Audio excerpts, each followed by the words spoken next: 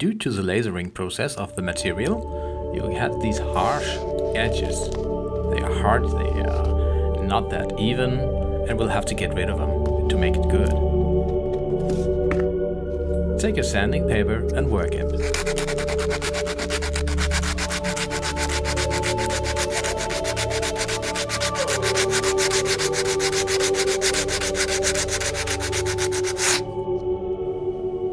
With edges, sand it. Sometimes the shipment gets a little bang and hit there, and it ends up in the foam like here. These dents can simply be removed. Take some boiled water and just gently pull it upon. Just pour it over it. The heat needs to affect the foam, and the foam will heal itself. The dent will almost disappear. Try this on a spare piece of foam. I don't know how much you boil your water, but mine does well. And now look, the dent is almost gone. Just gently there, a little scratch or a little dent left. So we'll continue. Take some silicone wristband from your sports department and use it as a form where you just can pour the hot water in, and will stay longer within, and you will have more out of your boiled water. So by now the dent is almost gone. See? Still there, but minimalistic. Almost gone. Perfect. Find the proper holes. The rod needs to go in there. Somewhere in there. To find the right hole, take this.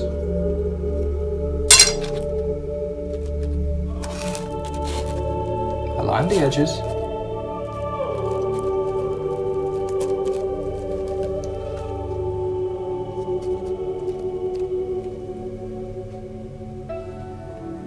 After having aligned the edges, take some tape and fix those positions. It doesn't have to move anymore at this point. Now turn the piece around so that the side plate will lie on the desk. We'll take the rod and push it through the hole. By doing so, we will mark where the rod will get out, and with that we can precisely make those rods passing through the side walls.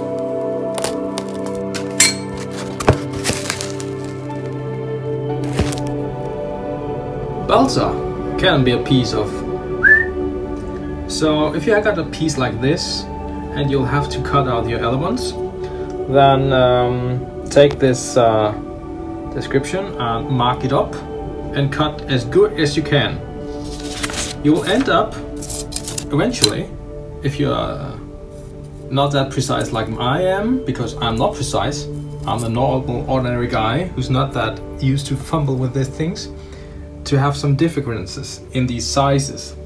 That doesn't matter, don't get scared because of this, because you take then the two sheets, the two halves you have, basically cut in the middle first, after you've painted it, and roughly cut out the corners here.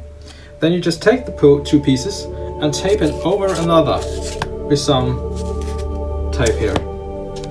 By that you have something that looks symmetrical, and you can cut out extra pieces that stand off from one to another. You get exactly the same pieces, and that's what you want. You want the elements to be identical, 100%.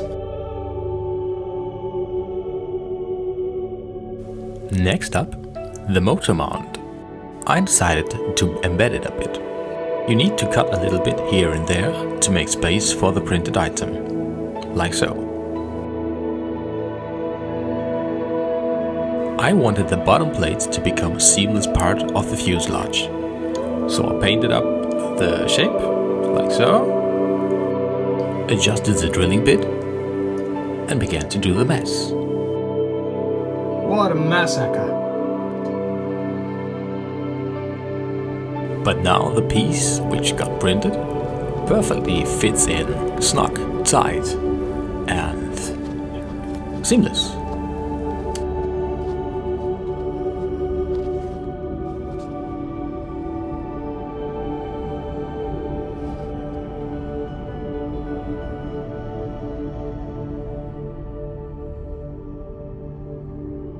Let's embed the servos.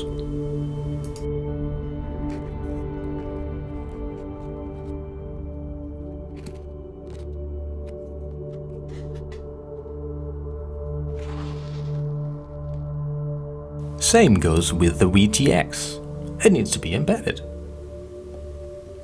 Take it, place it, drop it.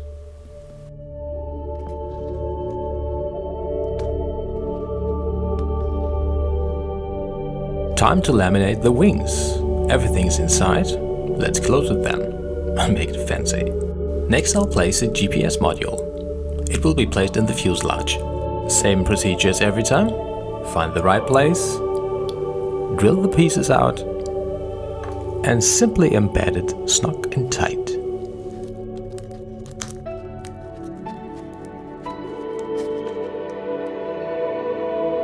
And while the fuselage is still open and accessible, I'll hide the wires.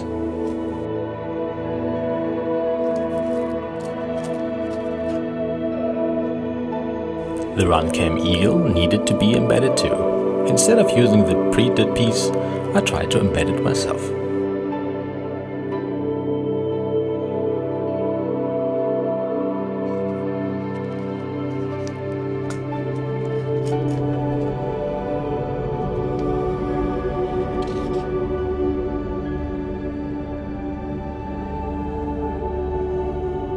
And yeah, of course, the wires had to be embedded too and hidden away from the sight. The final messy act is of course to embed the ESC in the back of the fuselage. Only the cooling plate will have to look out of the fuselage. The wind will take it, cool it down, and the ESC gets happier. And here is what the ESC will control. This little masterpiece of a motor will push about 2.4 kilograms of thrust. Impressive.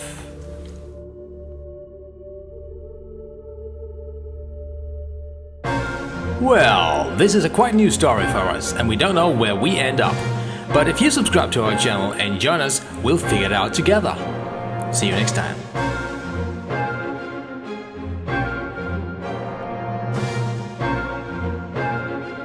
Don't forget to hit the subscribe button. That would be awesome.